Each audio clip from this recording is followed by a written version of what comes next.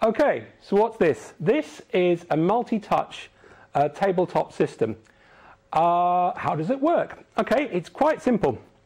Along here, along the edges here, we have 460 infrared LEDs shining out infrared light into the acrylic sheet that supports this acrylic sheet.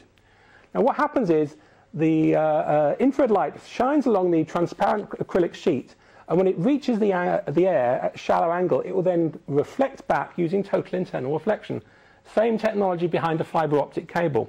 However, what makes it interesting is if I put my finger on it here, then what happens is the finger interrupts that process, and suddenly the light escapes, and what it looks like is that my finger starts to glow in infrared light.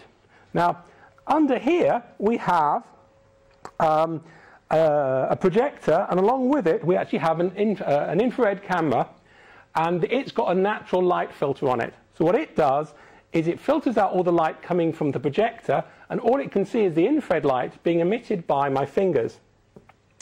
So what that allows me, what you have then is a piece of software that looks at those images and actually feeds those off to another piece of software. In this case, a planetary simulation. So what I can do is I can put my finger on, I can send a planet off orbiting a sun here.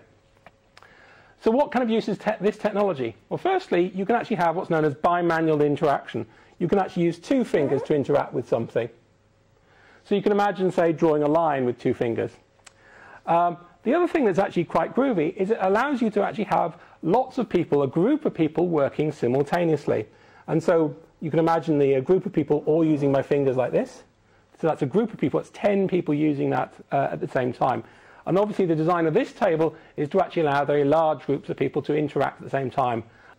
More importantly, we can engage in our research interest, which is pervasive and ubiquitous computing. In our case, we're actually interested in what's known as shareable technologies. So these are technologies where a group of people can actually be co-present. What use is a multi-touch technology like this? Someone said, is this a business technology or is this an education technology? And I said, it's like looking at a mouse. Is a mouse a business technology or is a mouse an educational technology? It's both, because of how you actually use that to create the next level of software. Now, the PC revolution was a fantastic revolution. It really improved, it really changed the way we work.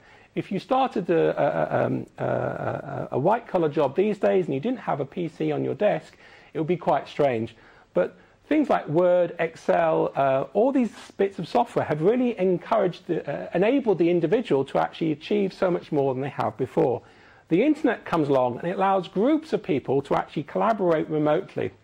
However, if you're working in an organization, although the way you work now is completely different from the way you did, say, 30 years ago, if you walk into a meeting, you suddenly go back and really has the technology quite changed? Not that much.